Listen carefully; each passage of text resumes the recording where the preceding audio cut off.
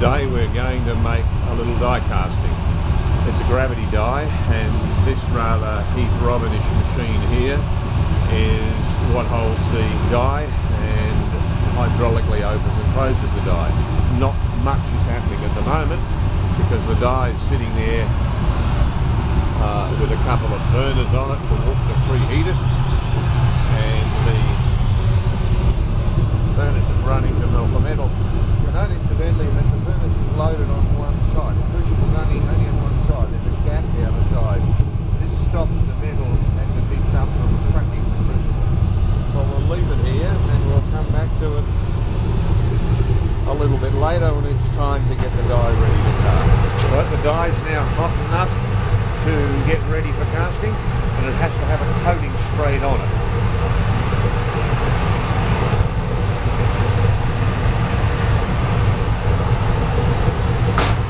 One half of the die, nice and hot, probably around 200 centigrade I would guess. You can quickly brush off, brush some straw from the condensate from the flame.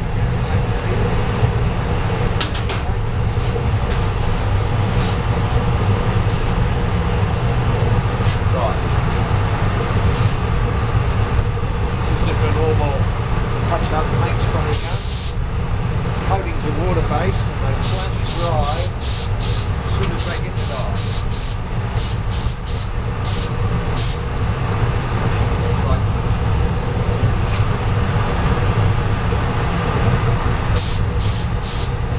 I only want to show you where the metal is actually going to hit the die. I don't want it on areas like this where it needs to slide on the other half of the die.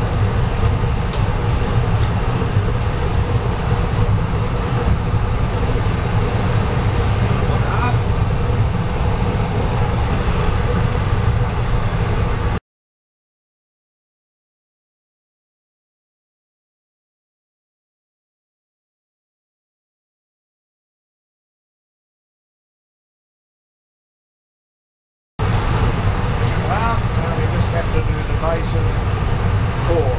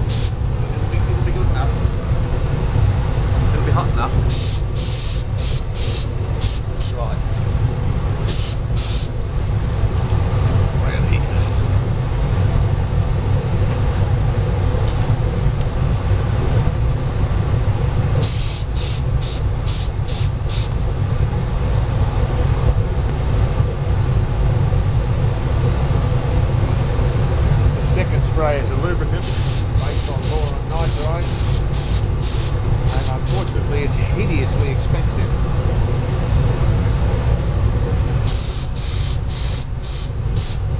That'll be enough there. A little bit on this guy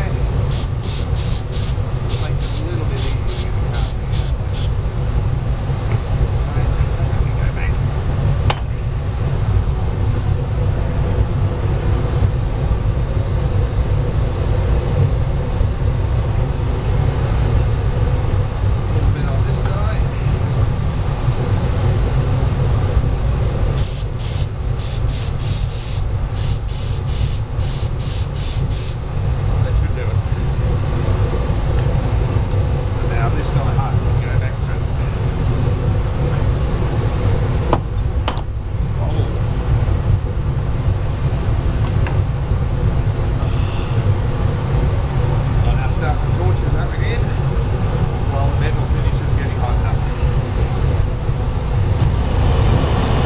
Okay, the die's hot enough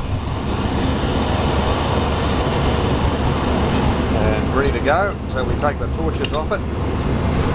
Now we just need to connect the die up here. A couple of bolts have got to go in quickly.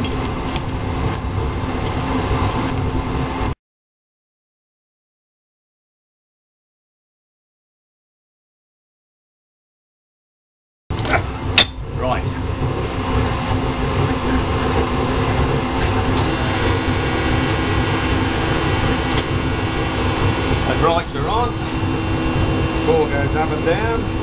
Good. I need it down to start with. Yeah. And this guy has a heating insert cast into it. That insert's sitting in the furnace at the moment, warming up to about 600 C.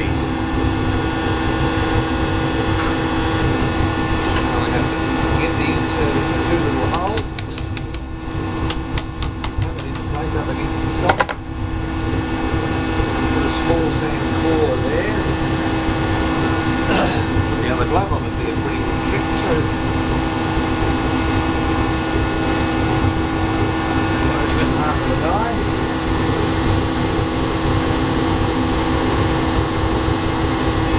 Raise the core. That's pretty good. Close the other half of the die. This half of the die is manual. I haven't got it connected to the cylinder.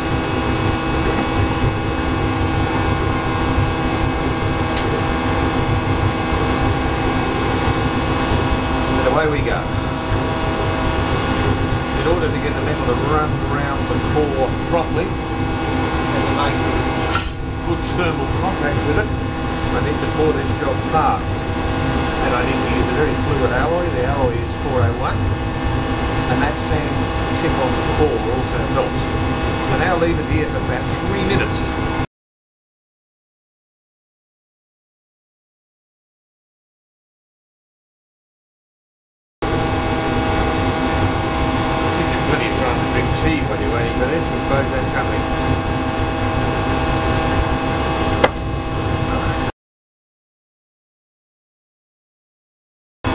Starting to solidify just at the edges. Look right at the edge, you can see it's starting to go.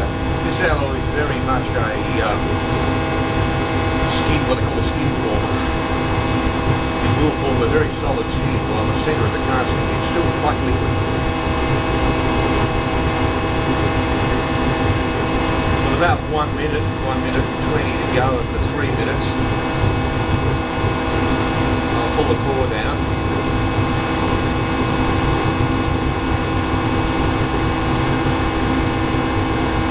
Let the core go there.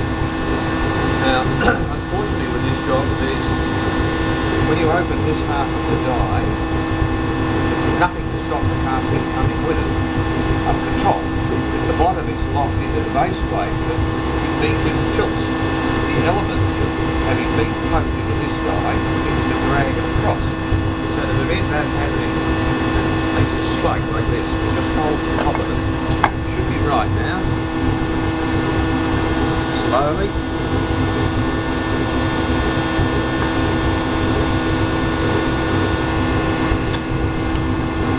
There we have one casting. The centre of this is still quite liquid, so I've got to be a bit careful here. It gets cut off just below where the tongs are, and eventually it mounts upside down in a water heating urn.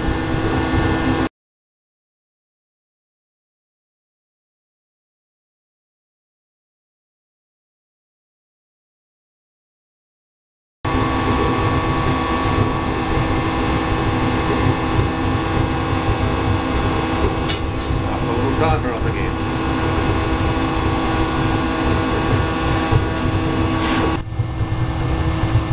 Here's a quick shot of a little electric furnace I used to heat the elements up. As you can see, I've got it sitting on just under 600. The elements are just hung on wires inside there.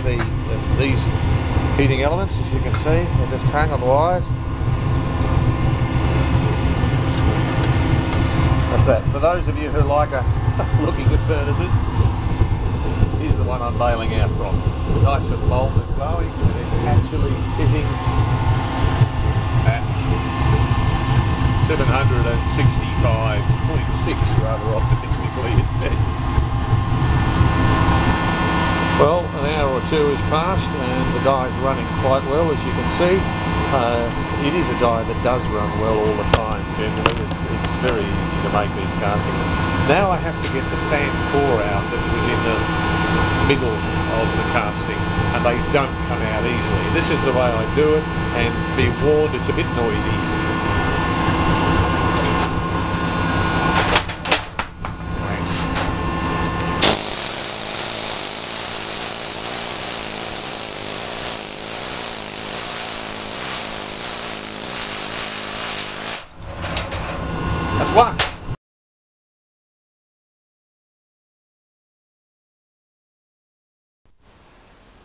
Well, this is the day's production. There's 130 there. I guess the die produced about 17 castings an hour. It was a very long and very tiring day. Here's a closer look at the little coil, the heating coil that actually goes in the casting. That's a 1600 watt coil, so it packs a fair punch. And this is the little sand core I stick on the end of the metal core inside the die. Now this forms the, if I can get this right, the inside of the casting. The amount of water this thing heats at once is only the couple of teaspoons, or tablespoons rather, that sit in that very inside cavity in there, and it blows, I believe it blows it up a central column as steam. So it heats some water very quickly. That's one of the advantages of the urn that these things are used in. Now all that I have to do is cut the riser off there and then linish the top of the casting smooth.